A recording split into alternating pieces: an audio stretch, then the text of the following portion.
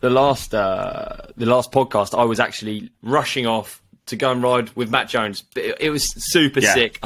When you get an invite to go and ride at the playground or at the compound, I'm always like, fucking hell, that's well up for that. So I rushed off straight away, turned up to the airbag. I've never been on an airbag, right? This is the Matt Jones airbag. This is where he's learned everything, you know. It's like... So you rode compound, then playground? Rode. Yeah, it was windy at the playground when I arrived. Then we went to the you compound. Got a few runs in there at the playground, right? Did indeed. Did get a few got runs. Got a load of runs. That's but we start the story at the compound because it's funny. Oh, sorry. Okay. My bad.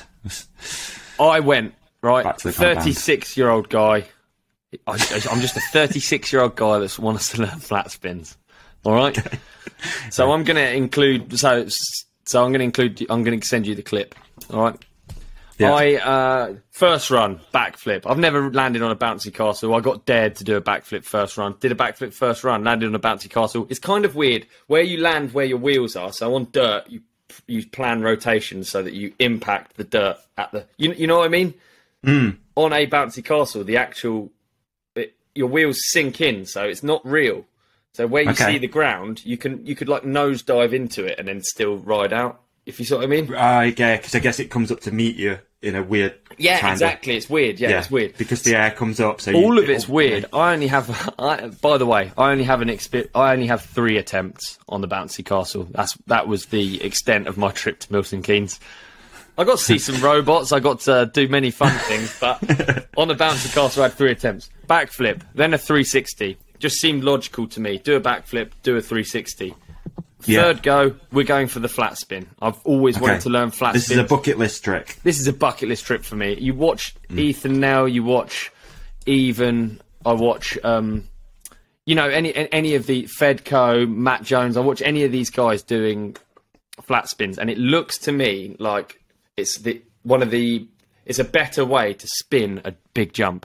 Like I hate the worry about over-rotating big jumps on spins, and I hate the worry about slowing something down. It's a horrible feeling if you've not done it. Spinning a big jump feels like it feels like you're having to commit to something that you really have no business committing to almost. You know, do you know what I mean? Spinning slowly. Quite a weird thought. I don't spin. No spins in the trick catalogue. Is there more of a with a regular spin? Is there more of like a blind spot? I feel like. Yeah, there is, and really, you don't have as much control as if you're upside down. Because if you're in a flip, you can make the shape bigger or smaller depending on how fast you want the rotation to go.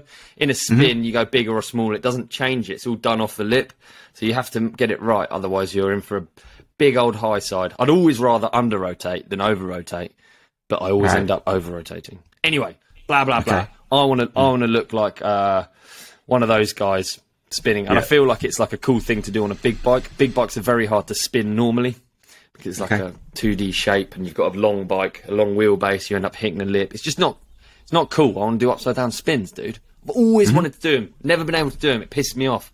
So third go on the bouncy castle, your boy does an upside down spin. That he does, kinda. It kind of looks like it could be on the way to a flat spin, and then just at the end, we got an extra little 180. Turns it into a flare or whatever it turns it into. I get bucked off the side of the bouncy castle. It looks like a joke, fun crash, but I'm basically like 7 foot up, upside down, falling off a bouncy castle. And at that point in time, I feel very old. Very, very achy, very, very much have no business being there. So I landed, hurt my heel, and that was the end of my bouncy castle experience. So there you go. Man. Foam pits aren't safe, bouncy castles aren't safe, airbags aren't safe, none of it's safe. And people are going to want to see the clip, so should we insert the clip Let's here? Insert the clip. Let's insert the clip here.